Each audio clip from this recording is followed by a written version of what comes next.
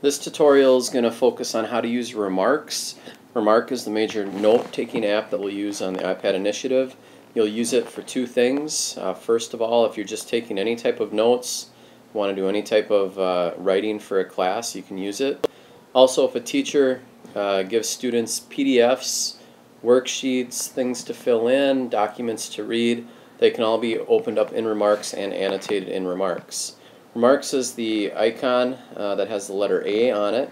So I'm going to go ahead and click on that app. And you'll notice the first thing that comes up is kind of the file management system in Remarks. A couple things to point out right away. In the upper left hand corner, the plus sign is how you will create a new note. Just below that to the right is a plus sign with a folder. That's how you would create a new folder. In the upper right hand corner, if you want to edit any of the folders that we currently have, notice I can click edit, and now when I go ahead and select something, I've got options that come up at the top of the screen. I can copy that folder, I could move that folder into another folder, I could delete that folder, I could email that folder. I'm going to go ahead and click done. Also at the bottom of this folder screen, I have most recent documents used, my notes, which is the folder view, and then also the network option. And this is the main reason that we chose Remarks, is because its ability to sync with both Google Docs and all the kids' Google account, as well as Dropbox. If I am in my network view and I go ahead and click edit, you will have an option that comes up that allows you to add a server to your Remarks screen. And one of the first things all students are going to want to do is go to Google Docs, click on that, and you are going to want to type in your Google username and your Google password, which will allow Remarks to sync with your Google account. I'm not going to go through this process, but you could type in your email address, you could type in your password, and you would now be synced with your Google account. Anything that you save in Remarks, any note that you save, can automatically be saved in your Google account as well. So it gives you a way to back it up. So now I'm going to go back, go down here at the bottom to my notes view, and we're going to go through just the very basics of how to use Remarks. The first thing I want to point out is on this screen, which will look a little bit different than what I have here, you will have a tutorial, getting started tutorial, and that is the best thing that you can do to understand how this program works. If you notice, you can go through and page through it page by page, and it will walk you through much of what I'm going to talk about in this tutorial, but it'll do so in more detail. So let's go ahead and get started. I'm going to keep going back, and I'm going to create a new note. So I'm going to hit this plus sign, and a new note, just like a legal pad of paper, pops up. I want to go through what all these icons mean. In the upper left hand corner, if I click on Notes, that will take me back to the screen I just came from.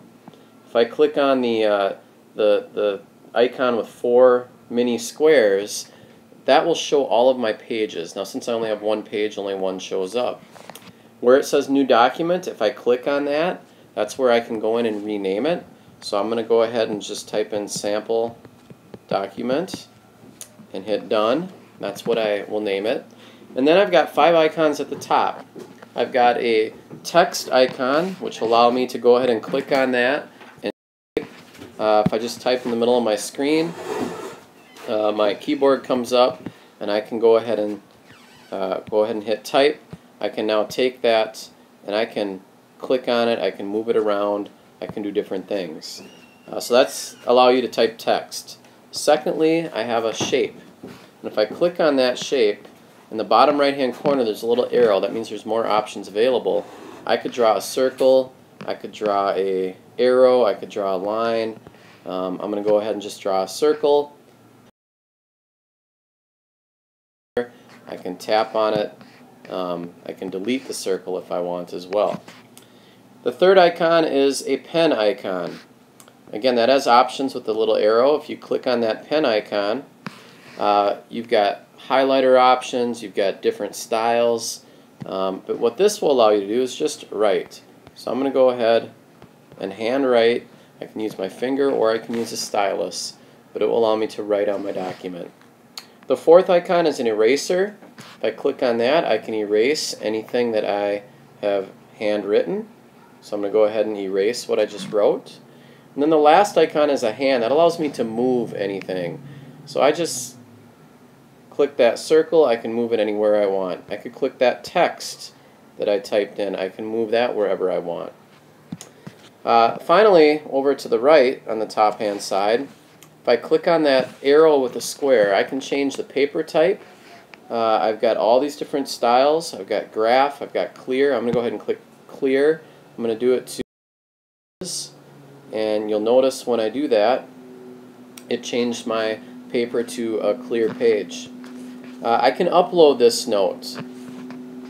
Notice that at the beginning of this tutorial, we talked about setting up a Google account. I could now go ahead and take this document and upload it to my Google account by clicking on my Google address and sending it there. Other options in that corner, I could email that note to myself. I could open it in another program that reads PDF documents. And if I had an Air printer, I could print it. I can also clear the page. Moving down to the bottom of the screen, the arrow allows me to undo and redo things that I have just done. Notice the word test jumping back and forth as I undo and redo.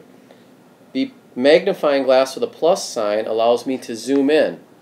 Okay, and if I want to get more detailed, I can do this. I'm going to hit done and exit that.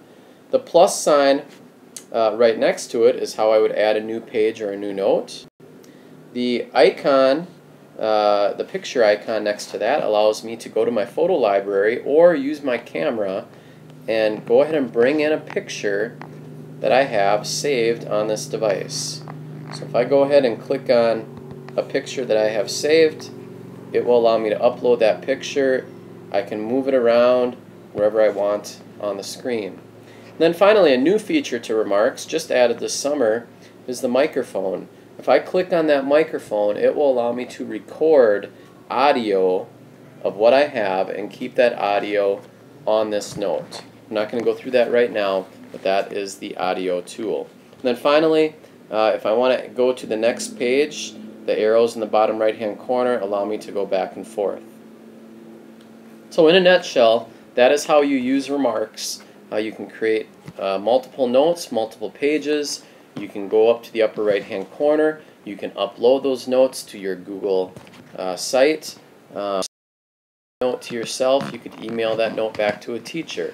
We will talk more about how to use this with worksheets or PDFs in the future, but as of right now, this is just a quick summary of how to use Remarks. Finally, if I go back in the upper left hand corner to Notes, it will bring me back to my home screen, and notice that document that I just created is now saved there. Lastly, if I want to take this document and I wanted to put it in a folder, I'm going to Edit icon in the upper right hand corner. I'm going to click on what I just created, and if I want to move that into a folder, I'm going to click the Move button, and I get to pick which folder. I'm going to put it in School Stuff. I click Move, and that document that we just created was just put in School Stuff. If I now go into School Stuff, you will see that sample document is there. So that is how we can create folders. We can move folders from place to place. On folders, if I were to create a new folder, it's the folder with a plus icon. I click on that button. I can rename it. I'm just going to rename this as Sample Folder. I'm going to click Done. Notice it shows up the color of yellow right away. If I want to change that color, I'm going to go up to my Edit, and in the bottom right hand corner, the flap of each of these folders is open. If I click on that flap, the colors will come up, and I'm going to change this to lime, and notice it will change that sample folder to a lime color. So that is your quick tutorial on Remarks. I want to encourage you again to go into the Remarks tutorial, the Getting Started tutorial, and work through that for more detailed examples of how to use remarks.